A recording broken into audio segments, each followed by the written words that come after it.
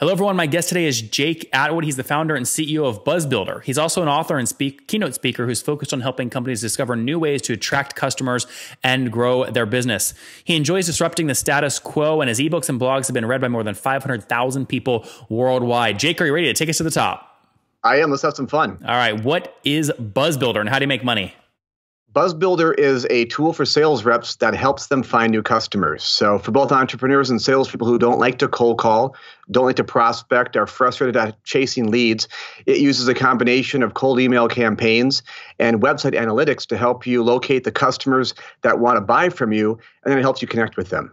And is this like, okay, I want to connect with the head editor at Forbes, type in Forbes.com and you'll spit out all the emails on that domain? That, and then we help you identify people based on certain trigger events that might have a higher likelihood of needing your product. So if you're a recruiter, we can find companies through certain search tools that are currently hiring for positions on Indeed.com that you can fill.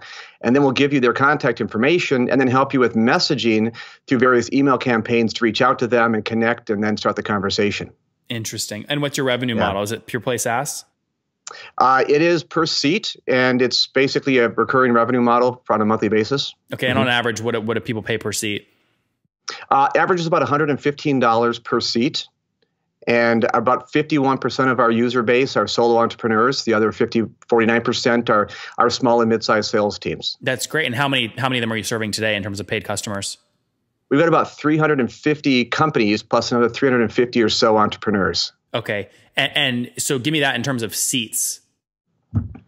Total seats is just over about 1,500 seats to date. Got it. Okay. Wow. So that's, I mean, pretty healthy business. Now, I mean, can I take the 115 times 1,500 seats and generally back into a monthly recurring revenue of about 170 grand, or is that not accurate? Not quite, because we can't publish our exact revenues to date because we're going after some VC. But we've got some folks we've grandfathered in, obviously, from several years ago at lower price points. At lower price points, of course. Yeah. Yeah. Are you can we generally say you're north of 100 grand a month? We're close. Okay. Yeah. You'll break it this month? Yes. Come on, Jake. Yes or no? You're going to break it this month? Absolutely. All right. We will break it this month. Yeah. Good. And next month and the month after. That's good. How do you use some of your kind of ebooks and your public persona to drive growth? So we've created ebooks around the certain buyer personas. We've actually mapped a lot of our customers to certain buyer personas using a tool called Crystal Knows. And it basically can scan people's social comments, their LinkedIn profile, and give you a disc personality for each person you're selling to or have as a client. Personality? So a disc personality profile basically it measures people's personality in 4 quadrants without going into detail. Are you more of a get it done, just to the point type of person? Are you more of a analytical person? Are you more of a social person? And based on that profile, we know, number one, where to find them, and then number 2, how to communicate with them, most importantly. Interesting. What are you growing at right now year over year? So we've grown by 300% in the last 3 years. So just over 100% year over year. Okay, got it. So if you're doing around 100 grand today, what you're doing 50 grand 12 months ago and 25 grand 12 months before that?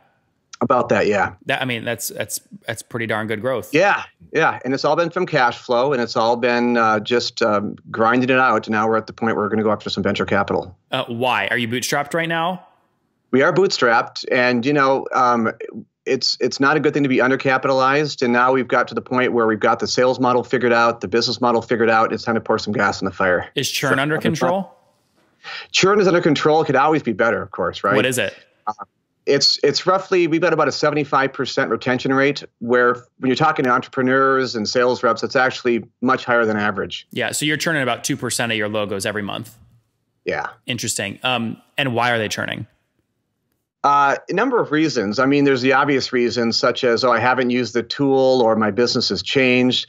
There are times when an entrepreneur might start the program and we give them all the help in the world, but certain people, I think, just have a tough time adopting new technologies, new ways of thinking. Mm-hmm. And what is, a lot of people, when they look at onboarding and churn, they've identified a few things they know they have to get a new sign up to do to be sticky. What is the one thing you've got to get a new BuzzBuilder user to do so they stick? The most important thing is they need to create their first campaign within the first 7 days. And we know if they built their first campaign, the rest is gravy. And we help with everything. We help with the messaging, with templates to make sure they've got their first campaign built. And then there's all sorts of places they can grab contact lists from so they can then load those in and send the first campaign out. So ideally, we like to see them launch their first campaign within 7 days. And what's your team look like today? And what percent, how many people on your team are dedicated to that onboarding? So we've got 2 people dedicated to onboarding. We've got a client success manager that handles a lot of the training. We've also automated a lot of the training. So we do weekly public training sessions. We've got a whole video library. We've got what's called Video or BuzzBuilder University. And we launched that recently where it's not just the technical training, but what we learned that people need, and the number one reason they were failing with a tool like BuzzBuilder, just failing to implement it, is because they lacked a process. And especially a lot of entrepreneurs, they really don't have a cohesive sales process. And so that was the goal, is to help them understand, okay, not just the content, but when do I launch a campaign? How many people? How do I follow up effectively? How do I work through the objections I'm hearing and so forth? So what's your total team size today? So we've got 10 people on the team that are dedicated employees and a number of contractors and folks we outsource to. Got it. And year one, when did you launch? We launched officially, the beta went on for a few years, actually. I was a consultant, and in 2008, we launched the beta, and we officially launched the product 4 years ago. Okay, got it. So you would have launched in what, 2013? Yeah. So what the hell happened between 2008 and 2013? That's like 6 years. Yeah, so I was a consultant. Basically, I was building the product for myself initially, and it was an idea. It was a product under the umbrella of a company called Ovation. And I was a consultant. I'd go out and I'd do a sales consulting job, coaching them on how to generate leads more effectively. And one day I had the idea for the software, and I just hired a developer to kind of toy with it. And we kind of just kept working on it and tweaking it over the years. And we put it in front of a few clients and say, okay, how do you like it? What do you like? What don't you like? And I really built it through input from clients. I learned early on the idea of build it and they will come only works in Field of Dreams. So we wanted to build a product that had a lot of input from clients. And then there came the day when I knew that I couldn't be doing the consulting and BuzzBuilder. So in 2013 is when I closed on Ovation as the consulting business. I hired my first official employee. How much revenue had the consulting business done before you shut it down? I was in about $350 a year. Okay. And in consulting, that it was just me. I was a solo consultant. Well, you basically took that to your bank. So that's what you're giving up. Yeah. And, it was a leap. It's always one step back before you can take 2 steps forward, it seems like. So now today, in terms of getting new customers, what's your CAC? What are you spending to acquire these guys? Not much. The thing is, we drink our own Kool-Aid. Our cost of acquisition is less than $200 per client. Okay. And is that per seat? No, that's per customer. So that would be, it's a little less for going after solo entrepreneurs. It's more automated. Our cost for acquisition for entrepreneurs typically right now is less than $150. And you said it's split. You said it's split 50-50, right? So 50% of your users, which you have, let's see, 1,500 of, are solo folks, and then the rest are 350 kind of enterprises that pay what it sounds like that'd be like 4 or 5 seats on average each. 4 to 5 seats on average. At $115 a month. Yeah. So last year, our average customer between multi-user and solos was $4,900 for the annualized. Yeah. Yeah. So you're getting your pay. If you spend $200 to acquire those guys, you're getting paid back in like less than 2 months. It's a healthy payback period. It is. And the majority of our leads come either from referral, from website leads through SEO, and then a large percentage of them come from outbound cold email campaigns that our team launches. So again, we drink our own Kool-Aid. That's great. And with the 2% gross or logo churn monthly, that means the average customer, do 1 divided by that, stays with you for about 50 months. Do you back into life cycle or lifetime value? Sorry. Lifetime value. Yeah. Not so much. We're more interested in what the cost per acquisition is during the first month. We know that the gravy really is in rather in year 2 and year 3. But that's what I'm asking. What do you assume lifetime value is on these guys? We assume we can keep the average customer for between 18 months to 2 years. And, we're actually running another whole study on that because we've got some customers that have been with us since day one for several years, and others that are on board for 2 months and leave, and we don't know why. Yep. So there's more to be done there. So 24 months at $115 a pop, that's, almost a $3,000, lifetime value per seat, obviously. Yeah. And as a result, we're actually now looking to spend more money. We're willing to spend a little bit more money for customer acquisition cost, especially going after the solo entrepreneur market a bit more aggressively. So why are you raising? Why are you? I guess you're cash flow positive, right? We are. Why are you? How much do you want to raise, and how did you come up with a number? Where would you spend it? No, we've done an amazing job developing a robust platform with a very small team of developers. And so the first goal is going to be to hire more developers, because I've got a list of ideas on a developer roadmap a mile long. And at the current pace, it'll take us years to get there, right? Yep. And that's number one. And number two is we need to hire more sales reps and beef up our marketing. Right now, I don't want to say we're the best kept secret out there. A lot of people know about BuzzBuilder, but we know there are some major competitors that are getting $30 and $40 million in VC. And, if I look 2 years out, if we want to stay ahead of them and stay ahead of the game, we need to have more capital. But Jake, so how much do you want to raise in an ideal world? So we're going to do 2 rounds. I don't need a lot. We're pretty scrappy. We can do a lot of damage with a small budget. So we're looking to do a $500,000 first round, and that'll probably lead to a second round of anywhere from $3 to $5 million. And that first 500 will be debt, or you'll do it as priced equity, you think? No, we'll do it as equity. We're going to do initial crowdfunder round, it sounds like. We'll probably have $100,000 coming in from 2 or 3 investors that are private investors. And then we'll bring those on board in the next couple of months, it looks like. And then at that point, we're going to do a second seed round for an additional $400,000 at a bit higher equity. Got it. And what have you for these early guys getting in? What have you valued the company at? How'd you have that conversation? So the valuation was based on roughly a 4x multiple on revenues, and then when we do the second round, it'll be based closer to a 6x multiple. Got on it. So 4x would be, I'm taking $100,000 a month multiplied times 12, 1.2 million. You're talking about a $4 or $5 million pre-money valuation. Yeah, exactly. So let me ask you an interesting question. If someone came to you and said, hey, I'll write you a $4 million check to buy the whole company, right? Which makes you, I think, it's a pretty interesting life event for you. Yeah. Why not just take a deal? Would you take a deal like that? Well, my wife and I have that. We've had that conversation a couple of times. Would she kill you if you said no? A year ago, maybe.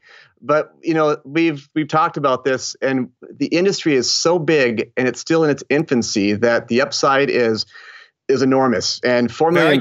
It's very competitive, though. It's very competitive. It is. So I think in 5 years, it's going to be a very different field of the industry. So that's the other reason we're raising capital. We do have a plan to grow this up, explode it, and then in 5 years have an exit strategy, or potentially sooner if we get someone that comes along that gives us a really, really good price. Interesting. So you would not take the sure thing. You would not take a $3-4 million offer today.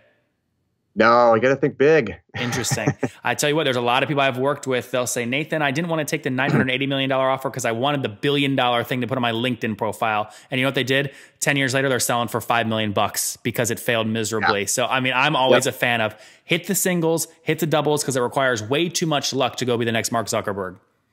Yeah, and we don't have aspirations or any desire to go to $1 billion. I've got a number in mind that once it gets past that number and that number of employees. Come on, Jake, what is it? Probably not having fun anymore. Let me just say we know of a couple companies that have sold for between $30 and $40 million in our industry recently. Name one. And that's got a good, ToutApp for one. So ToutApp did not sell for between 30 and 40. They sold for $5 million after raising $16 million. It was a total wash for everybody. Total wash. Okay, so I was given misinformation. So this is where it's interesting. We're growing fast. We're very competitive. I feel like we're doing a good job outselling the rest of the industry right now too.